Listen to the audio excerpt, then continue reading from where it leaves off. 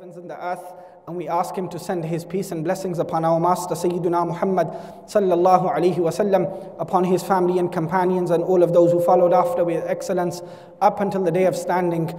Ameen, ameen, ameen. Thereafter Allah subhanahu wa ta'ala said in the Quran, Ud'u ila sabili rabbika bil hikmati wal maw'izati al hasanah. Allah said, call, instructed the Prophet sallallahu alaihi wasallam. He said, call to the way of your Lord bil hikmah, with wisdom, wal maw'izati al hasanah. This instruction that Allah subhanahu wa ta'ala gave to the Prophet sallallahu alaihi wasallam, it's an instruction of the job of the Prophet sallallahu alaihi wasallam, the work and the purpose and the objective of the Prophet sallallahu alaihi wasallam in this world. And the objective of his life sallallahu alaihi wasallam wasn't the gatherance of wealth, wasn't the gatherance of material, wasn't the gatherance of gold and silver, but rather the purpose of his life sallallahu alaihi wasallam was calling people to the way of Allah subhanahu wa ta'ala, instructing them and showing them the way to Allah subhanahu wa ta'ala, a way concerning which he said, Man salaka tariqan yaltamisu fihi ilman. Man salaka tariqan يلتمس فيه علما سهل الله به طريقا إلى الجنة. The Prophet sallallahu alaihi wasallam said, anybody who seeks a path in which he seeks knowledge, in which he seeks Allah subhanahu wa ta'ala, in which he seeks his creator, his sustainer, his Lord, he seeks the one who is there for him when all others move away from him. The Prophet sallallahu alaihi wasallam said, anybody who seeks Allah, then the pathways of paradise come out to seek him. The pathways of paradise come to seek him.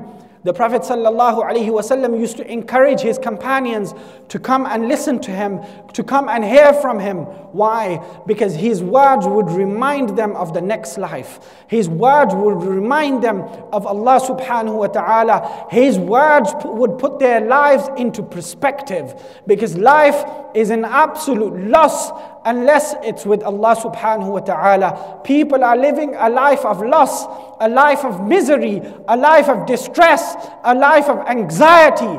And it's only those people whose lives are connected to Allah subhanahu wa ta'ala, whose hearts are connected to Allah subhanahu wa ta'ala, who live lives of happiness, who live lives of joy, who live lives of comfort, even though they might not have any wealth in their hands, but their hearts are living the richest of hearts, the most sufficient of hearts, and the most purest of hearts.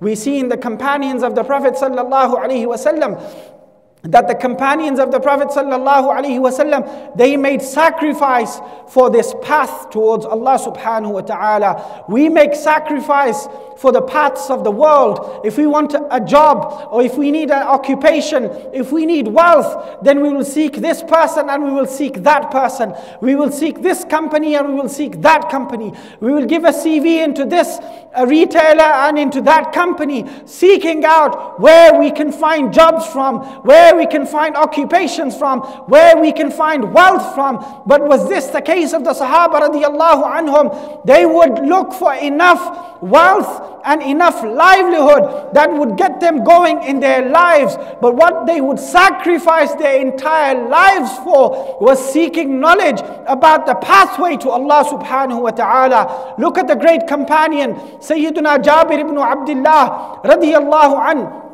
He traveled from Madinatul Munawwara all the way to the lands of Syria. 2 countries he passed. Ask him, oh Jabir, why did you travel from Medina to Syria? Did you go for business? Did you go to look for a job? Did you look for occupation? Did you want some estate? Did you want some land? Did you want to marry somebody? He said, none of those reasons. Sayyiduna Jabir ibn Abdullah, he said, I heard that there was a man in Syria from amongst the companions of the Prophet sallallahu alaihi wasallam who knew of a hadith, who knew of one hadith of the Prophet sallallahu alaihi wasallam that nobody else in Medina knew about. So I purchased a camel. What did he say? I purchased a camel. He spent money, he sacrificed. He said, I purchased a camel and I rode that camel from Medina all the way to Syria. I got to the house of Abdullah ibn Unais. I knocked the door and the person from inside said, who is it? I said, Jabir. And the man said, is it Jabir, the son of Abdullah? I said, indeed it is. The man from inside came out running, who was Abdullah ibn Unais. He came, he hugged me, he embraced me, he met me with the warmest of meetings, and he said, what's brought you all the way from Madinatul Munawwara? I said to him, no business, no buying and selling and transaction and world has brought me to Syria. The only reason I have come to you is because I have heard that you know of one single hadith of the Prophet sallallahu alaihi wasallam that nobody else in Medina knew.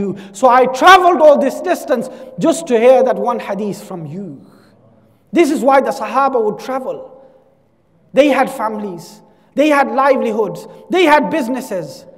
But all of that was put to aside. All of that was secondary. And what was primary in their lives was seeking how we can become steadfast upon that path which leads us to Allah subhanahu wa ta'ala. Sayyiduna Abu Ayyub al-Ansari radiyallahu an, the great companion who, when the Prophet sallallahu alaihi wasallam migrated from Makkah al-Mukarramah to Madinatul Munawwara, the Prophet sallallahu alaihi wasallam stayed in the house of Abu Ayyub al-Ansari. He was the host of the Prophet sallallahu alaihi wasallam. He said, I left from Madinatul Munawwara and I traveled all the way to Egypt. When I arrived in Egypt, I met the governor of Egypt and I asked him, where is the house of Uqbah ibn Amir? He said, why do you want to visit Uqbah? He said, because there is a hadith of the Prophet sallallahu alaihi wasallam that I heard from somebody. And then I heard that this same hadith, Uqbah ibn Amir heard it directly from the Prophet sallallahu alaihi wasallam. So I traveled from Medina all the way to Egypt, thousands of miles of distance, not by plane, not by train, not by coach, not by bus, but on land by a horse or a camel. He said, when I knocked the door of Uqbah ibn Amir, he came out and he welcomed me. And he said, what has bought you? I said, no dunya has bought me, no buying and selling has bought me, no land and property has bought me. The only reason I have traveled from Medina to Egypt is to hear one hadith of the Prophet sallallahu alaihi wasallam. Where have our travelings gone? Our travelings, if you look into our travelings, are for no other reason except the dunya. How can we earn more of the dunya, purchase more of this world? And we forgot that we were a people who need to straighten up our path to Allah subhanahu wa ta'ala. We were a people who are treading on a path to Allah subhanahu wa ta'ala, and we can only tread that path in the exact same way, the way the Sahaba tread before us. And how did they tread this path? They left their homes. They left their homes not because of worldly affairs, but they left their homes to seek knowledge concerning that path that leads them to Allah subhanahu wa ta'ala. And then we saw them to be a people who stood in the court of Allah subhanahu wa ta'ala, in the presence of Allah subhanahu wa ta'ala. Until this day, their names are fragrant upon the earth. We ask Allah subhanahu wa ta'ala that He makes us a people who seek knowledge and practice upon that knowledge. Subhana rabbika rabbil izzati amma yasifun, wa salamun ala al-mursaleen, walhamdulillahi rabbil alameen.